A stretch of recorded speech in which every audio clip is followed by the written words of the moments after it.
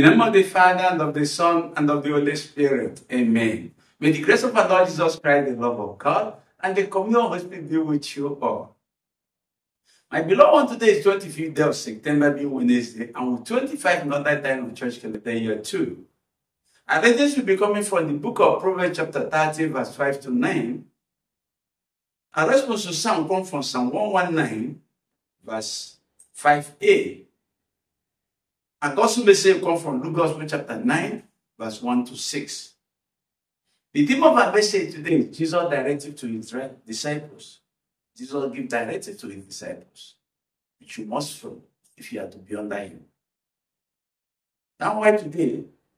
We're told that Jesus called the 12 together and gave them power and authority over all demons and to cure all diseases.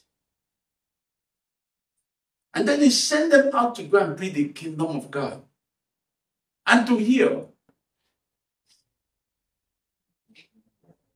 And he said to them, look at the directives. He has given them the power, he has assigned them now, he's giving them conditions, the directives they have to guide to follow them in their work.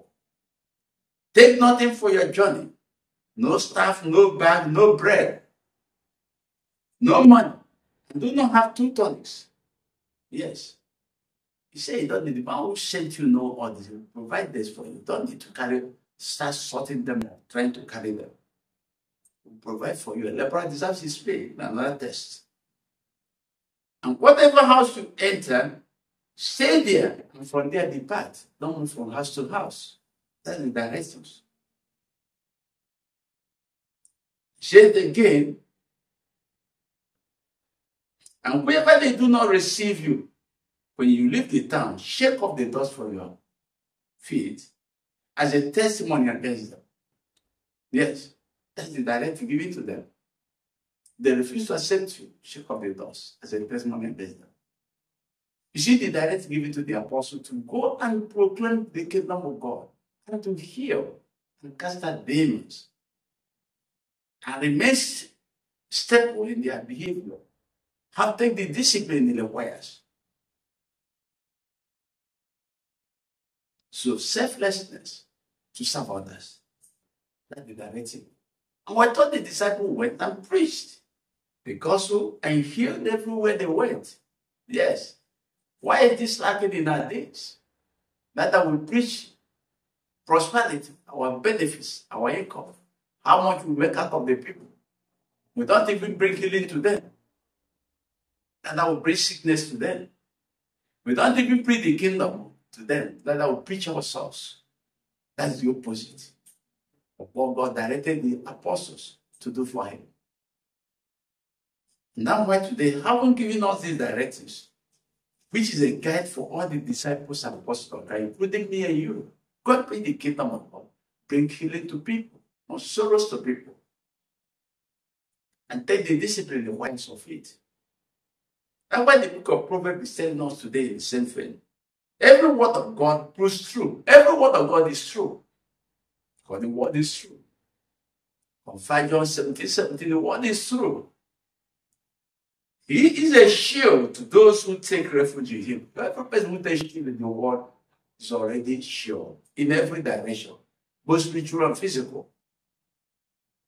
Do not add to this his word, lest he rebukes you. Rebuke you, and you'll be found a liar. When you add to that word, you make a lie, make you a liar. Say it as given to you, you are saying the truth. And this is why this person who understood God so much and understand the instruction of God, beg God for 2 things. Say 2 things I ask you for God.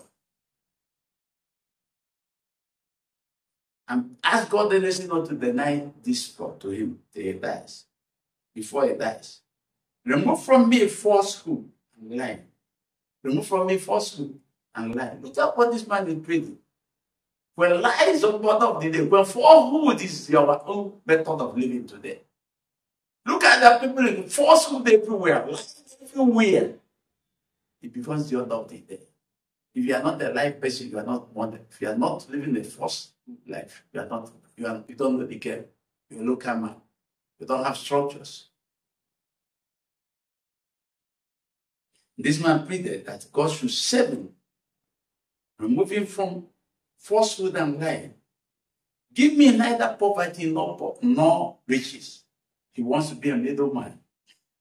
Yes, they evangelize in the middle. Feed me with the food that is needful for me. Yes, I don't need. Give me the food that is needful for me. I don't need extra one. Listen. Lest I be full and deny you. You know, when you have excess, you eat and forget God. Yes, that's what happened. And he said again, and said, who is Lord? And begin to ask who is Lord, lest I be poor. And once again, let me not be poor. And steal and profane the name of God. Yes. He's only telling God, don't help me to remain in you. Don't allow anything to remove me from you. You see the implication. Hearing the word of God and keep doing it. I was pleading with God today. And that's the right thing. Let me depart from doing your will. And now the psalmist understood it so well today. Say, your word is a lamp for my feet, O Lord. Your word is a lamp for my feet, O Lord. The word is the light for my feet, lamp of my feet. Yes. It's a lamp for my feet that shows me the path to tread. We will understand today that the word of God and the directive of God is a path we're supposed to tread. Nothing else, nothing outside it. But in it, we're a child of God. And God help us understand this today through Christ our Lord. The Lord be with you. May the blessings of Almighty God be on all of us and will remain His disciples by keeping strictly to the directives of the Father, of the Son, and of the Holy Spirit. He be with you all.